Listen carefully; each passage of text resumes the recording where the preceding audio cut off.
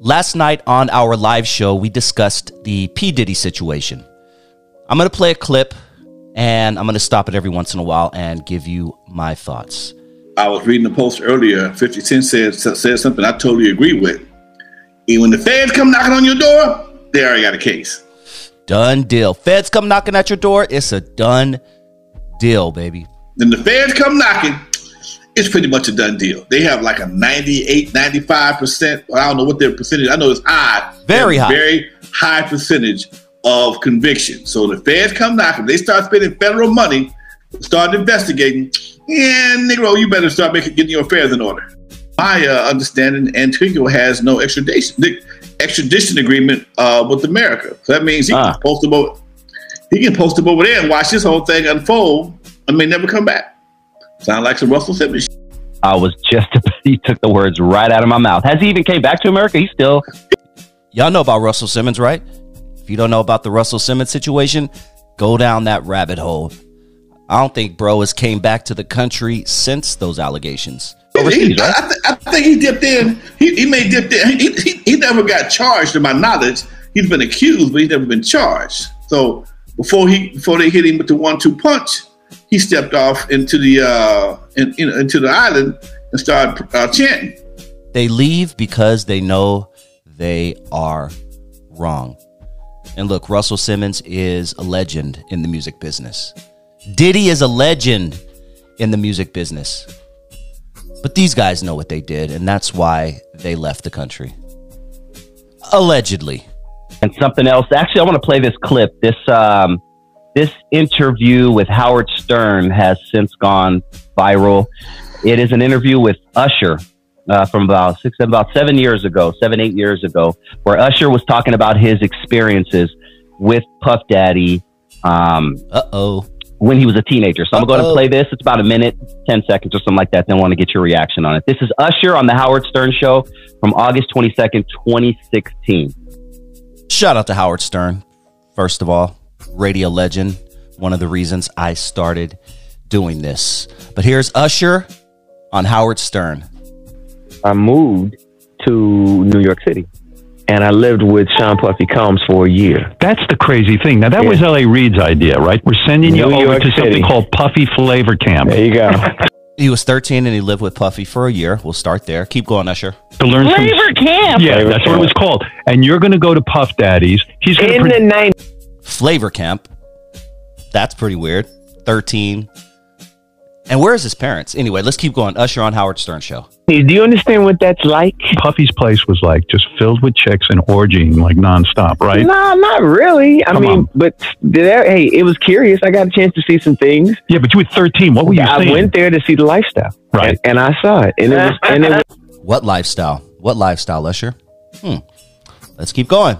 but I don't know if I could indulge and understand what I was even looking at. It was pretty wild. So nobody tried to, some woman didn't come along. I didn't say that. Okay. I didn't say that. What I did say is that there were very curious things taking place. So Usher was 13 and had a lot of women around him who I'm sure were taking advantage of him at that time. But let's keep it pushing. Usher on Howard Stern. And I didn't necessarily understand. Biggie Smalls was there. Biggie Smalls was there. Biggie was there. Lil Kim. Craig Mack.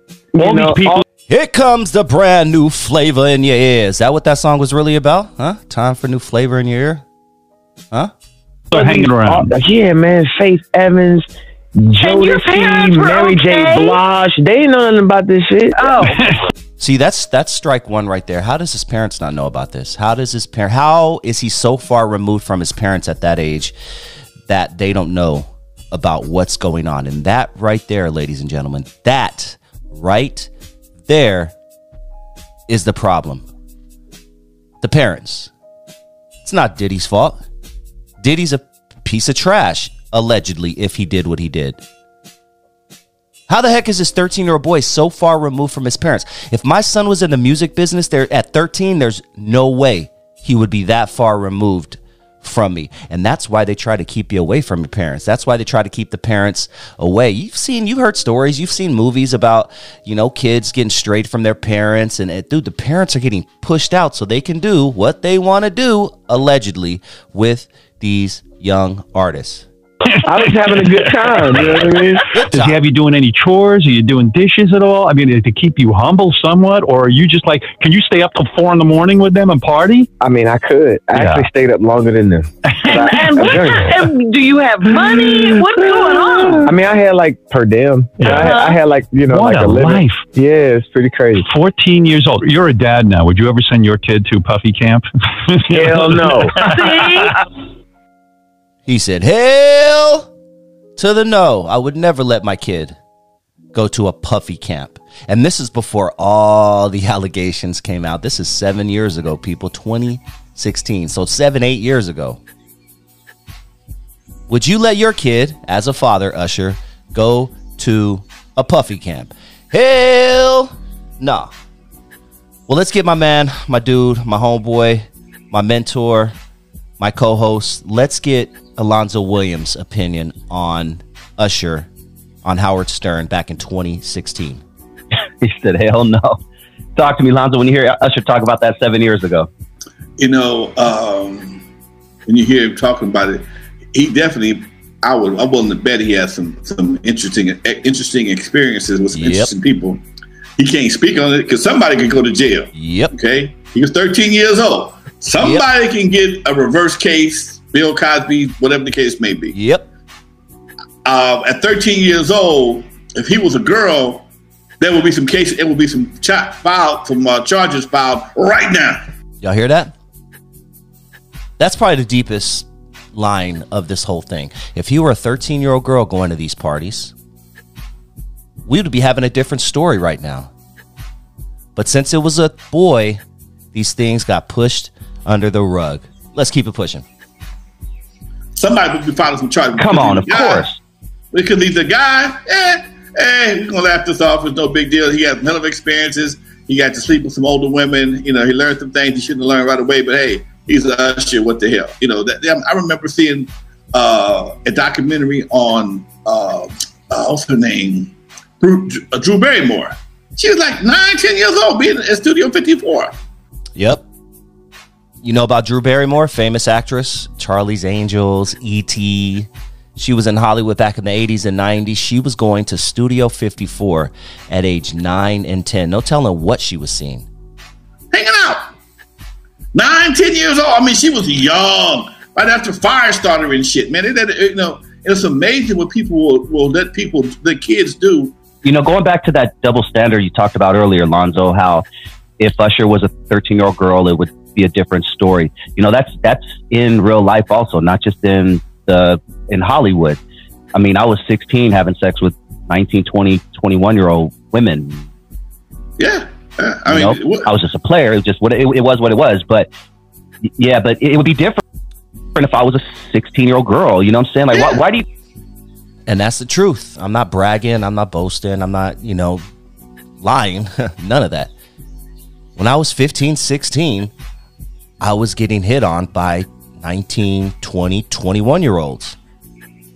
I was getting advanced upon. Look, I'm 15, 16. I don't have enough balls to walk up to a 20-year-old girl and be like, hey, let me get your number. I wasn't that player.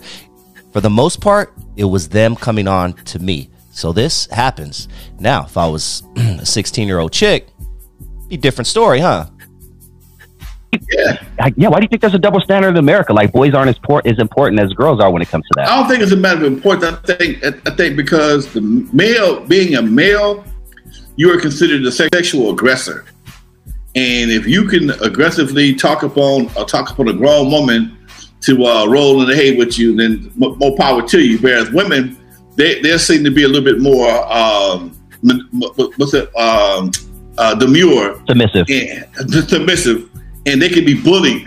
People feel they can be bullied into doing things. So that's why I think women tend to get a pass or be people more responsive to a woman being sexually abused by an older man, because you might feel bullied, intimidated, threatened. Whereas a 16-year-old man, a 16-year-old kid, if he rolled up on a 16-year-old woman that's a little older than him, shit, everybody happy. She can break his. She can teach him how to break her back, and he can have something to talk about for the rest of his life. Yep. And the funny part is, Lonzo, even looking back, I wasn't even the pursuer. It was the older woman that was coming at me. Facts. I was 15, 16-year-old getting pursued by older women. It just was what it was.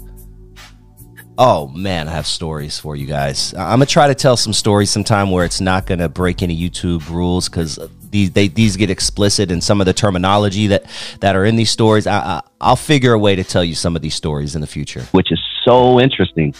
Yeah. I've seen it recently, man. One of my buddies hang out not long ago, and women was checking on his 16-year-old son. Hey, he ain't but 16. Okay, he ain't ready for what you got. He ain't ready for them stretch marks yet. He ain't ready for that.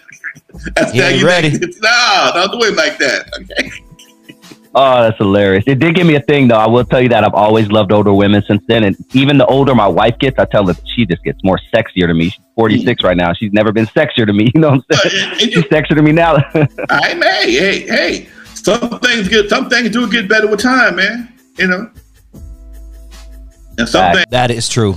The older my wife gets, the more I want to bang the F out of her. Like we've been having a lot of marital, what do they call it? Because I'm trying not to use the sex word. I'll just spell it out because YouTube hates that word. But the older my wife gets, the more I just want to bang her. It's crazy. Like, I don't know. I don't get it. Am I the only one? Comment down below. The only one who likes older women, kind of like fine wine. I don't know. Give me like a chick in her late 40s, early 50s. I'm in heaven. Forget that little 19-year-old, 20-year-old who doesn't know. Like, oh my God, can you Uber me to your house? Man, F all that. Give me a 51-year-old grandma, stretch marks, who walks with a limp because she got shot back in the, like, give me something like that's what I need. Well, before we close it out, Puff Daddy's attorney team just released a statement, I'd say within the past hour and a half, just before we started the show. But I'm going to read it off to you, and let's see what we come up with at the end. But here's Puffy's attorney team. Yesterday, there was a gross overuse of military-level force as search warrants were executed at Mr. Combs' residence. There is no excuse for the excessive show of force and hostility exhibited by authorities or the way his children and employees were treated. Mr. Combs was never detained, but spoke to and cooperated. I read good, don't I? That boy can read, can't he? Damn, listen to me over there. Listen to me. Operated with authorities. Some of you motherfuckers can't read for shit, and it shows in your text messages and your comment section. Like 90% of the people comment in my comment section. Y'all need to go back to school or something, but let's keep it going. This is Puff Daddy's attorney telling us, that what happened was excessive and all that. Despite media speculation, neither Mr. Combs nor any of his family members have been arrested, nor has their ability to travel been restricted in any way. The unprecedented ambush, paired with an advanced, coordinated media presence, leads to a premature rush to judgment of Mr. Combs and is nothing more than a witch hunt based on meritless accusations made in civil lawsuits. Last sentence there. Has been no finding of criminal or civil liability with any of these allegations. Mr. Combs is innocent and will continue to fight every single day to clear his name. Has his name already been tarnished bad enough, Lonzo? Do you think he'll ever come back from this? It's really hard to come back from these type of accusations. Really hard. Even if you are innocent. Even if you were, let's not say innocent, even if you were never charged, it is still very hard to come back from these accusations. Look at Michael Jackson. Michael was never charged. And to this day, I think Michael was doing stuff with kids. And so do most of you listening. No matter how much you try to protect them, and no matter how much you love playing man in the mirror, dude, most of us, unfortunately, up until Michael's passing, we suspected that Michael was doing some stuff that he shouldn't have been doing. Let's just keep it real. Really hard to come back from something like this. Let me see here. He had to step off from Revolt. He had to step off from his vodka. He ain't nobody really messing with him. He losing all the invitations to the parties. Ain't nobody want to go to his parties. He ain't getting invited to no more. Ain't nobody going to the parties. Puppy, I can't mess with you, bro. He can't give a birthday party. He can't give a birthday party at Chuck E. Cheese, okay? So yeah, that's about it. If you want to check out the full interview, subscribe to NWA Stories with Lonzo Williams on YouTube. We do it every single Tuesday at 6 p.m. Pacific Standard Time on NWA Stories with Lonzo Williams. And please do join that channel if you enjoy old school West Coast hip hop. Specifically, Lonzo Williams is a pioneer, and we dive deep into the true story of West Coast hip hop, and we also touch on a lot of topics as well. So definitely check him out. Also, please download the Rumble app. Rumble. I'm gonna keep asking you guys over and over to do this every show, so you can get tired of it if you want. Go ahead, download the Rumble app, and please subscribe to Dusty Vision Radio on the Rumble app. The Rumble app is an uncensored version of YouTube, basically. That's the easiest way to put it. Like, YouTube be tripping sometime with their censorship guidelines and all that. You want the uncensored version, go over to Rumble and subscribe to Dusty Vision Radio. Also, subscribe to my second channel, Dusty Vision Radio, right here on YouTube, just in case anything funky goes down with this one. Go subscribe to my other channel, Dusty Vision Radio. I post something there every single day. So please do check out my second channel, Dusty Vision Radio. I'm at 2,500 subscribers right now. Let's try to get that bad boy to 3,000. Let's keep it pushing. I appreciate each and every one of you. Also, I'm on Facebook at Dusty Vision TV. I have a group with over 10,000 people in it, and I post stuff in there. Gets a little controversial. You know, Facebook kicks me off every once in a while, but whatever. Go to Dusty Vision TV on Facebook. And if you're on Instagram, I know this is a lot of information, guys, but if you're a true supporter, Instagram, Dusty Vision Radio. And if you want to send me a super thanks, send your boy a few dollars. There's a little $sign right in front of you on your screen that says super thanks, or super chat if you're listening live. Throw your boy a few dollars. I'd really appreciate it.